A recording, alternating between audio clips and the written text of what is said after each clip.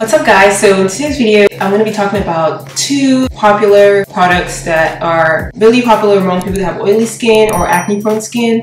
It's the PAULA'S Choice BHA liquid and the ordinary 2% salicylic acid. Alright, so these two products are very similar in that the one from the ordinary has 30% AHAs and 2% BHAs, and the one from PAULA'S Choice has 25% AHAs and 2% BHAs. Clearly, PAULA'S Choice has been out a lot longer than the one from the ordinary, so it's clearly a marketing tactic for the ordinary to sell theirs at 30% to sort of trick the consumer into thinking they have more AHAs, and for that reason it probably works better. And that is not the case. If you look closer at these two products, they are really similar, like I said, but the one from the ordinary has 30%, like I said, but it has only 2 AHAs, lactic acid and tartaric acid, but the one from the ordinary has 5 AHAs, all combined to get a 25% AHA composition in it. I know it can be really confusing and hard to determine which one would be best for you as a consumer, but I think you should look at what your skin needs. If you have really sensitive skin, I would honestly advise to go with the one from PAULA'S Choice because first of all, it does have a lot more AHAs, but also it has a lot of like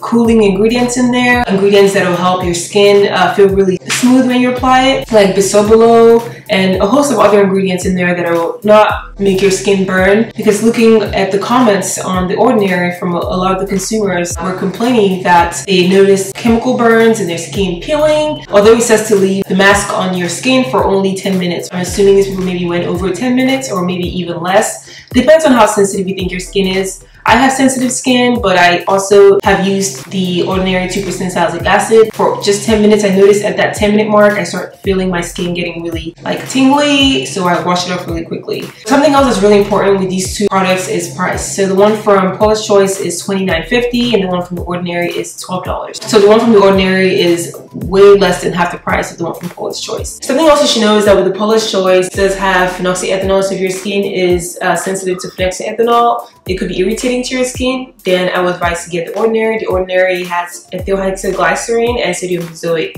and those might be more suitable to you if you have sensitive skin. Again, it's really up to what your priority is and what you're looking for in a salicylic acid solution. Both of these products are really great products. I don't think that one is better than the other. When you get something from the ordinary, you already know what to expect. The ordinary pretty much makes products that are specifically targeted to your skin concern, whereby PAULA'S Choice is a bigger brand and adds so many other ingredients in their products to make the consumer feel good. So yeah, it's up to you what you're looking for.